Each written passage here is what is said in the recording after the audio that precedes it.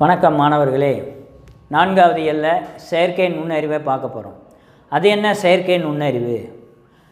மனிதர்கள் செய்ய முடியாததை இயந்திரங்கள் மூலமாக செய்ய வைப்பது தான் அந்த செயற்கை அறிவு. இப்போ நாம் திறன்பேசியில் தமிழில் பேசுகிறோம், அது ஆங்கிலத்தில் டைப் பண்ணும். அதே போல் இசையமைக்கிறது, தானியங்கி வாகனம், அதாவது ஆள் இல்லாமலே டிரைவர் இல்லாமலே ஓட்டுறது, ஆள் இல்லாத விமானம், இப்படி பலதரப்பட்ட மனிதர்களுக்கு பயன்படக்கூடிய செயல்களை செய்ய பயன்படுறது தான் செயற்கை நுண்ணறிவு. இது எப்படி ஏற்பட்டுச்சு அப்படின்னா மின்னணு புரட்சி தான். அதாவது ஆரம்ப காலத்தில் கணக்கு எழுதுவதற்காகவே கண்டுபிடிக்கப்பட்ட கணினிகள் காலப்போக்கில் மனிதனுக்கு தேவையான அனைத்து விஷயங்களையும் உள்ளடக்கி தான் வந்துருச்சு. அதில் ஏற்பட்ட அந்த புரட்சி தான் இந்த செயற்கை நுண்ணறிவாக வளர்ந்துருக்கு. அதாவது இந்த இடத்துல போக்குவரத்து நெரிசல் இருக்குது, இப்படி போங்க அப்படின்னு சொல்கிறது. அடுத்து திறன்பேசியில் நம்ம ஏதாவது ஒன்று தேடுறோம், அந்த கூகுள் சர்ச்சிலையோ இதுபோல் அந்த தேடு பொறிகளில் தேடும் பொழுது பல கோடிக்கணக்கான வார்த்தைகளை அது உள்ளேயே ஆராய்ச்சி பண்ணி நமக்கு தேவையான விஷயங்களை கொடுக்குது. இதுபோல் பல்வேறு விதத்தில் நமக்கு பயன்படுது. அடுத்து செயற்கை நுண்ணறிவு வச்சு தான் இயந்திர மனிதன் மனிதன் கூட சதுரங்கம் விளையாடுறது, இதுபோல் விளையாட்டுகள்லாம் விளையாடுறது. அப்புறம் கண் அறுவை சிகிச்சை செய்யக்கூடிய இயந்திரங்கள்லாம் அதாவது ரோபோக்களை கண்டுபிடிச்சிருக்காங்க. சில ரோபோக்கள் சமைக்குது.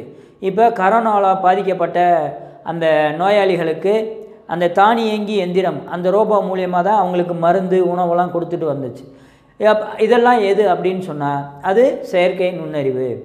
அப்புறம் நம்ம செல்ஃபோனில் தூரமாக இருக்கிறத காட்டுறது, அப்புறம் முகத்தில் சில வேலைப்பாடுகள் செய்கிறது, அப்புறம் தேவையான விஷயங்களை அந்த பிரேமில் கொண்டு பண்ணுறது, இது எல்லாமே செயற்கை நுண்ணறிவினுடைய விளைவு தான்.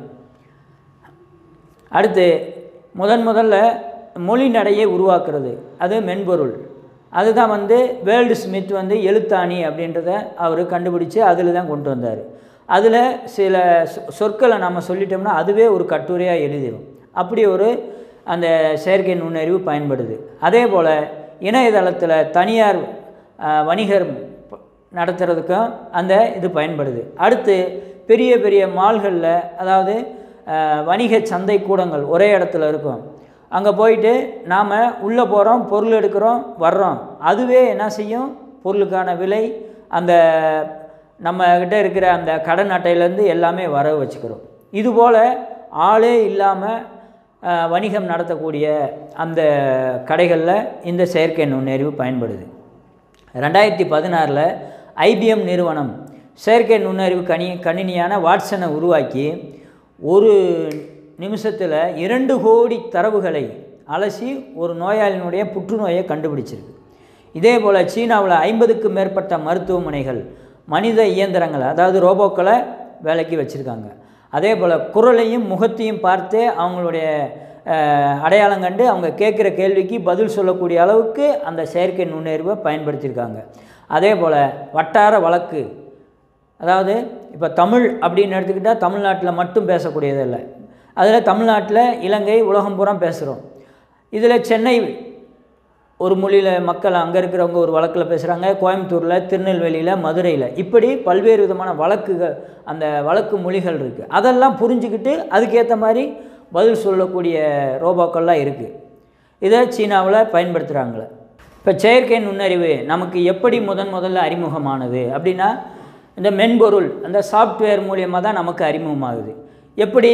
இந்த சமூக ஊடகங்கள், அதாவது ஃபேஸ்புக்கு, ட்விட்டர், அப்புறம் வாட்ஸ்அப்பு, இதுபோல் சமூக ஊடகங்களில் நமக்கு அது அறிமுகமாகுது. ஒரு படத்தை இன்னொரு இதில் எடுத்து அதை அனுப்புகிறதா இருக்கட்டும், அல்லது ஒரு காணொலியை நம்ம பதிவிறக்கம் பண்ணுறதா இருக்கட்டும், இப்படி பல்வேறு விதமாக அந்த சமூக ஊடகங்கள் தான் இந்த செயற்கை நுண்ணறிவை நமக்கு கொடுக்குறாங்க. அதுபோல் சர்ச் என்ஜின் சொல்லக்கூடிய அந்த தேடு பொறிகளில் நமக்கு தேவையான கவிதை அல்லது பாட்டு அல்லது ஒரு சொல்லுக்கான பொருள், இதெல்லாமே சில வினாடிகளிலே நமக்கு கொண்டு வந்துடுது.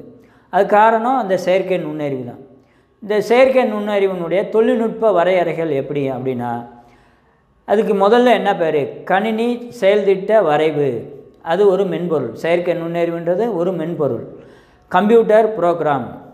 இதை வச்சு தான் நம்ம படங்கள் எடுக்கிறோம், எழுத்துக்கள், காணொளிகள், அப்புறம்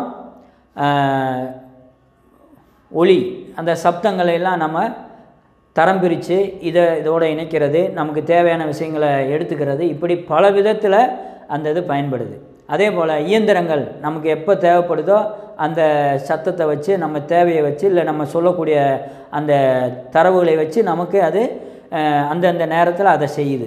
செயற்கையாகவே நம்மளுடைய அந்த குளிர்சாதன பெட்டி இயங்குகிற மாதிரி, அல்லது தோட்டங்களில் அந்த மோட்டாரை செயற்கை நுண்ணறிவு மூலமா இயங்க வைக்கிறது, இப்படி பல விஷயங்களில் அந்த செயற்கை நுண்ணறிவு பயன்படுது. செயற்கை நுண்ணறிவினால் பார்க்கவும் கேட்கவும் புரிந்து கொள்ளவும் முடியும். இதுதான் சிறப்பு. மனிதன் என்ன செய்ய முடியுமோ அதெல்லாம் இந்த செயற்கை நுண்ணறிவு புரிஞ்சுக்கிறது. அது எதன் மூலியமான? ரோபோக்கள், மனித இயந்திரங்கள் மூலியமாக. எது மனிதனால் கடினமாக இருக்கோ அதை பூரா ரொம்ப எளிமையாக செய்யக்கூடியது இந்த செயற்கை நுண்ணறிவு. இதை மெய்நிகர் உதவியாளர், நமக்கு ஒரு உண்மையான உதவியாளராக இருக்கும். ஒரு மனிதனை நம்ம உதவியாளராக வச்சுக்கிறோம்னு வைங்க, நாம் பேசுகிறது, சொல்லக்கூடிய விஷயங்கள் எல்லாத்தையும் வேறு இடத்துல போய் சொல்லக்கூடிய வாய்ப்பு இருக்குது. ஆனால் இதுவே ஒரு ரோபோவை நமக்கு ஒரு துணையாக வச்சுக்கிட்டோம்னு சொன்னால் அது இங்கே நடக்கிற விஷயங்களை வெளியில் சொல்லாது, ஆனால் நமக்கு தேவையான உதவிகளை எல்லாமே செய்யக்கூடியது அந்த ரோபோ. ஃபோனை எடுத்துகிட்டு வானா எடுத்துகிட்டு வரும், ஒரு தண்ணி ஊற்றுனா தண்ணி ஊற்றும், தொலைபேசி எடுத்துகிட்டு வானா எடுத்துகிட்டு வரும், தலை வலிக்குது அப்படின்னு சொன்னோன்னே சரி உங்களுக்கு இந்த இன்ஜெக்ஷன் போடணும் அப்படின்னு அதுவே சொல்லும். அதே போல் நம்ம சொல்லக்கூடிய கவிதையை அதுவே தரவிறக்கம் பண்ணி கொடுக்கும்.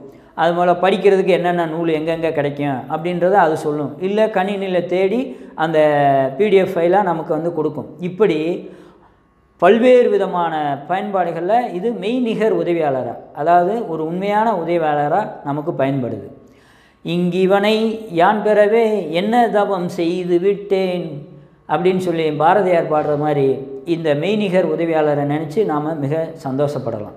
அதே போல் இப்போ ஒளிப்பட கருவிகளில், அதாவது கேமராவில் ரொம்ப அதிகமாக பயன்படுது. அதாவது ரொம்ப தூரத்தில் இருக்கிறத எடுக்கிறதும் சரி, அதை ரொம்ப புள்ளிகள் இல்லாமல் ரொம்ப அழகாக பல்வேறு விதமான அந்த செட்டிங்ஸ்லாம் போட்டு அதை அழகுபடுத்துகிறதா இருக்கட்டும், இல்லை இன்னோட ஒன்றை கோர்க்கிறதா இருக்கட்டும், இப்படி பல விஷயங்களில் பயன்படுது. அதே போல் குழந்தையாக இருக்கிறப்ப ஒரு ஃபோட்டோவை கொடுத்தா ஒரு 50 வயசில் 40 வயசில் 60 வயசில் எப்படி இருப்பார் அப்படின்றத அதை காமிக்கிறதும், அதே போல் அந்த படங்களுக்கு மெருகூட்டுறதுக்கும், இப்படி பல்வேறு விதமான இதில் இந்த கேமரா இதில் வந்து ஒளிப்பட கருவியில் இந்த செயற்கை நுண்ணறிவு பயன்படுது. அடுத்து வாடிக்கையாளர் சேவை. இந்தியாவினுடைய பெரிய வங்கியான பாரத ஸ்டேட் வங்கியில் இலா அப்படின்ற மென்பொருளை அவங்க உரையாடும் மென்பொருளை பயன்படுத்துகிறாங்க. இலா அது வந்து ஒரே நேரத்தில் ஒரே சமயத்தில் 10,000 வாடிக்கையாளர்களுக்கு தேவையான தரவுகளை கொடுத்துக்கிட்டே இருக்கும், அதுவும் இணையதளம் மூலியமாக. சரி, நமக்கு செயற்கை நுண்ணறிவு எதுக்கு தேவைப்படுது? அது ரொம்ப முக்கியமானதா, முதன்மையானதா அப்படின்னா ஆமாம், முக்கியமானது தான். ஏன்னா இன்றைக்கு இருக்கிற வேகமான உலகத்தில் வேகமாக செய்திகளை சேர்க்கிறதுக்கும் படங்களை காணொளிகளை கொண்டு போய் கொடுக்கறதுக்கும் இந்த செயற்கை நுண்ணறிவு பயன்படுது. அது மட்டும் இல்லை, ஒரு முதியோர் இருக்காங்க, அவங்க பிள்ளைகள் வெளிநாடுகளில் இருக்க வாய்ப்பு இருக்குது. அப்போ அவங்களுக்கு தேவையான உதவிகளை செய்கிறதுக்கு இந்த செயற்கை நுண்ணறிவு ரோபோக்கள் இது போல் பயன்படுது. அதே போல் செயற்கை நுண்ணறிவினுடைய மிகுதியால் அறிவியல் தரவுகளையெல்லாம் உடனுக்குடன் உலகம் பூரா பரவுறது வாய்ப்பு இருக்குது.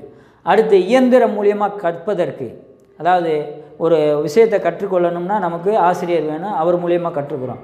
ஆனால் நம்ம இந்த செயற்கை நுண்ணறிவு மூலியமாகவே திறன்பேசிலையோ கணினியிலையோ அல்லது இணையதளத்தின் மூலியமாகவோ நாம் என்ன செய்யலாம், கற்றுக்கிற முடியும். இப்படி போட்டி நிறைந்த உலகத்தில் செயற்கை நுண்ணறிவு மிக மிக அவசியம். அதனால் வருங்கால தலைமுறையான நீங்கள் வந்து என்ன செய்யணும், செயற்கை நுண்ணறிவு பற்றி நிறைய கற்றுக்கொள்ளணும். இது நிறைய வேலை வாய்ப்புகளை தரக்கூடிய ஒரு துறையாக இருக்குது.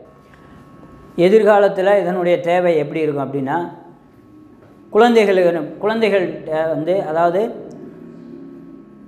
குழந்தைகளை வந்து செயற்கை நுண்ணறிவு ரோபோவிட்ட கொடுத்துட்றோம்.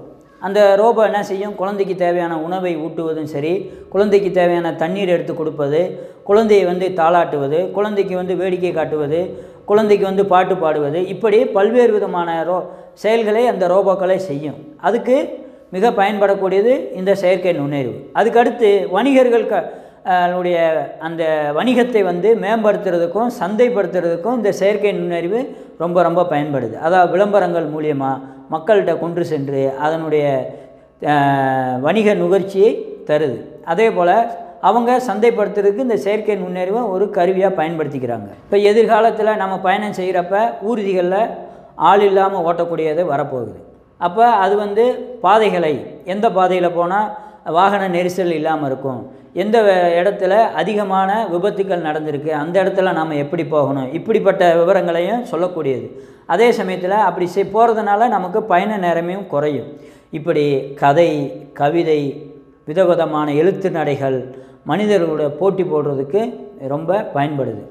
இதில் நல்லதும் இருக்குது, கெட்டதும் இருக்குது. அதாவது இந்த செயற்கை நுண்ணறிவு வந்துட்டால் மனிதர்களுக்கு வேலை வாய்ப்பு குறைஞ்சிரும் அப்படின்ற ஒரு விதமான பார்வை இருக்குது. ஆனாலும் ஒன்று புதிதாக வந்தால் அதில் நல்லதும் இருக்கும், கெட்டதும் இருக்கும். அதே போல் தான் இதுலேயும் இப்போ புதியதாக அந்த தொழில்நுட்பம் வளருது. நிறைய பேர் அந்த செயற்கை நுண்ணறிவை பற்றிய படிப்புகள் அதை படித்து அந்தந்த துறையில் அவங்க வல்லுநராக வர வாய்ப்பு இருக்குது. ஆக இந்த செயற்கை நுண்ணறிவினால் நன்மையும் இருக்குது, கொஞ்சம் தீமையும் இருக்குது. அதுக்காக அறிவியல் வளர்ச்சியை வேண்டாம்னு சொல்ல முடியாது. யார் வந்து அந்த அறிவியல் துறைகளில் தன்னை முன்னிலைப்படுத்திக்கிறாங்களோ, அதாவது அப்டேட்டாக இருக்காங்களோ, அவங்க தான் வந்து வாழ்க்கையில் வந்து வெற்றி பெற முடியும், முன்னேற முடியும். அதனால் இந்த நுண்ணறிவு, செயற்கை நுண்ணறிவு பற்றிய கல்வி ரொம்ப அவசியம். மனித கண்டுபிடிப்புகளே மிக அருமையான கண்டுபிடிப்பு இந்த செயற்கை நுண்ணறிவு. ஜப்பானில் சாஃப்ட் வங்கி அவங்க உருவாக்கிய அந்த இயந்திர மனிதனுக்கு பேர் பெப்பர்னு பேர். உலக அளவில் விற்பனையாகக்கூடிய ஒரே ரோபோ. வீட்டுக்கு, வணிகத்துக்கு, அடுத்து படிப்புக்கு, இப்படி 3 விதமான ரோபோக்களை அவங்க கொடுக்குறாங்க. அது முகபாவனை, மனிதனுடைய முகபாவனையிலேருந்து உணர்வுகளை புரிஞ்சுக்கிட்டு அதுக்கேற்ற மாதிரி செயல்படுது. அது மட்டுமல்ல, பெப்பரை வந்து ஒரு வரவேற்பாளராக, ரிசப்ஷனிஸ்டாக பயன்படுத்துகிறாங்க. அடுத்து பணியாளராக, ஒரு ஒர்க்கராக வேலை செய்கிறதுக்காகவும் பயன்படுது. இப்படி உணவு விடுதிகள்லேயும் தொழிற்சாலைகள்லேயும் ரோபோக்கள் பயன்படுது. எந்த ரோபோனா ஜப்பானுடைய சாஃப்ட் வங்கி உருவாக்கிய பெப்பர். அப்போ பாரத ஸ்டேட் வங்கியினுடைய அந்த உரையாடு மென்பொருள் பேர் இலா, ஜப்பானுடைய அந்த இயந்திர மனிதன் பேர் பெப்பர். ஏன் இதெல்லாம்னா இதெல்லாம் ஒரு மதிப்பெண்ணில் வரக்கூடிய வினாக்கள். மாணவர்களே, செயற்கை நுண்ணறிவு இது முதல்ல எப்படி வருது அப்படின்னா மென்பொருளில் தான் வருது அப்படின்றது தான். ஆக இந்த செயற்கை நுண்ணறிவு இதிலேருந்து எப்படி கேள்வி, ஒரு மதிப்பெண் கேள்வி வரலாம். குழந்தைகள்கிட்ட செயற்கை நுண்ணறிவு எப்படி பயன்படும், மனிதர்களுக்கு எப்படி பயன்படும், இது போன்ற வினாக்கள் வரும். நன்றாக கவனித்து நல்ல மதிப்பெண் பெறுங்கள்.